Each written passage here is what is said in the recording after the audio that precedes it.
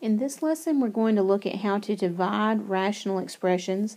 We've already talked about how to multiply, and if you know how to multiply rational expressions, then there's only one extra step to add when you divide, so it's really not much of a change. We're going to convert our division problems into multiplication by changing divide to times and flipping the next fraction. And you should be familiar with this from when you divided regular fractions. Remember, you always used to change divide to times and flip the next fraction? Same thing we're doing here. And so we're going to do all the multiplication steps then, and you don't need to do any canceling out until after you've converted from division into multiplication. Okay, I've already got us an example over here. So let's do x squared minus 2x minus 8 over x squared minus 9 divided by x minus 4 over x plus 3. So when I do these, I like to factor and flip at the same time. So let's, just cuts down on the copying. So let's factor x squared minus 2x minus 8. That's going to make x times x. Then the signs are going to need to be different. And last times last needs to be 4 times 2. So we'll put the 4 here and the 2 there. Now in the denominator, I've got a difference of squares. So that's going to make x minus 3 times x plus 3. Alright, now it's time to do the second fraction. And remember, we're flipping at the same time. So we'll change divide to times. And we will flip this second fraction. So what was on the bottom is now on the top. What was on the top is now in the bottom. And now in this state, let's figure out what has to be left out of the domain. We know x cannot equal 3. From this factor, x cannot equal negative 3. And for this factor, x cannot equal 4. Okay, now we can cancel. I cancel out my x minus 4s. I cancel out my x plus 3s. And all that's left is x plus 2 over x minus 3. And of course, we need to leave these numbers out of the domain. And so that's all there is to it. It's really very much like multiplying, except we have this extra step where we have to change divide to times and flip the second fraction.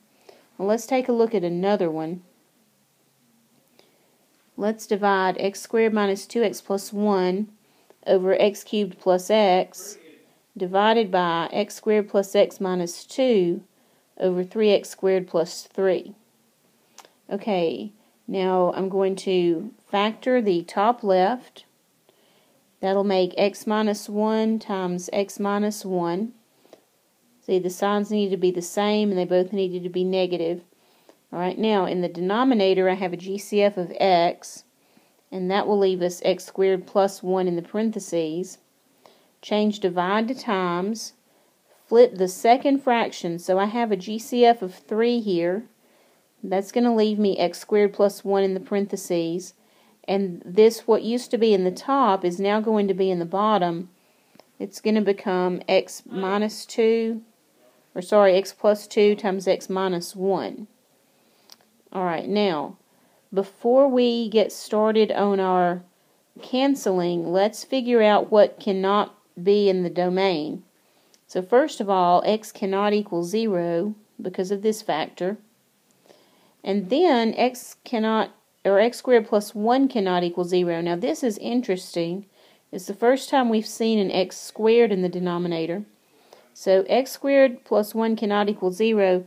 That means x squared cannot equal negative 1. But if you think about it, x squared couldn't equal negative 1 anyway, right? Because when you square a number, it comes out positive. So this factor, this demand that x squared cannot equal negative 1, this makes no difference to the domain because there's no way for x squared to equal negative 1 anyhow. So this really has no effect on the domain because it's not possible. Okay, now x plus 2 cannot equal 0. That means x cannot equal negative 2, and x minus 1 cannot equal 0. That means x cannot equal 1. Now we will cancel our x squared plus 1's, and we will cancel our x minus 1's. And what we're left with is the 3 times the x minus 1 in the top, and the x times the x plus 2 in the bottom.